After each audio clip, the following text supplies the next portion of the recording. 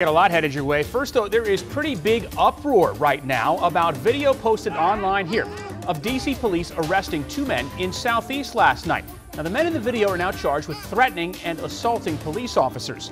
But a city council member says what he sees in the video is excessive force. Thanks for joining us tonight. I'm Charlotte McBride. And I'm Adam Longo. This happened on Santon Road near Mississippi Avenue Southeast, and the men are now in D.C. Superior Court.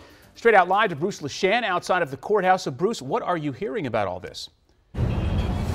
Hey, Adam, both men evaluated by doctors at the hospital, but then sent here to court where a judge just ordered both of them released pending trial, one to home detention.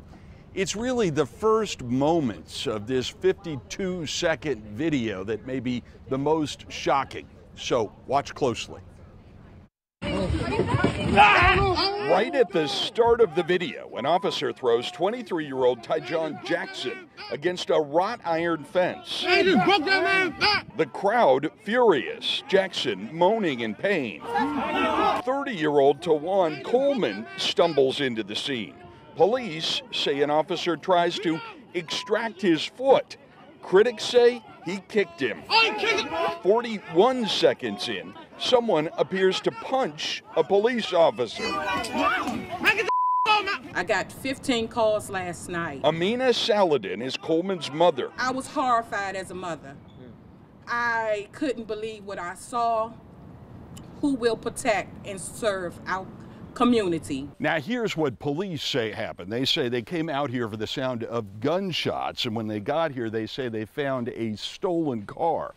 As they were looking at that car, they say a group of men approached. One of them, they say, threatened to smack a female police officer. At that point, another officer took the man and threw him up against this fence and took him into custody. You can see it on the videotape.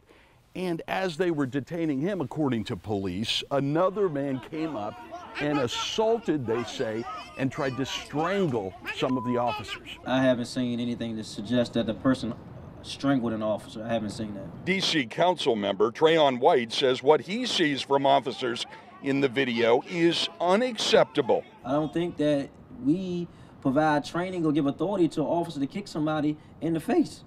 Absolutely not. Now, police internal affairs investigating this whole incident, but the chief said this morning that he had not seen anything so far or had any information that would lead him to change the status of the officers who were involved in this. They remain on duty at this point, despite what some community activists are demanding. Adam and Charlotte, back to you. Yeah, some legitimate questions, though, Bruce, have been raised, and they need to be addressed by Metropolitan Police sooner rather than later, for sure. Bruce, thank you.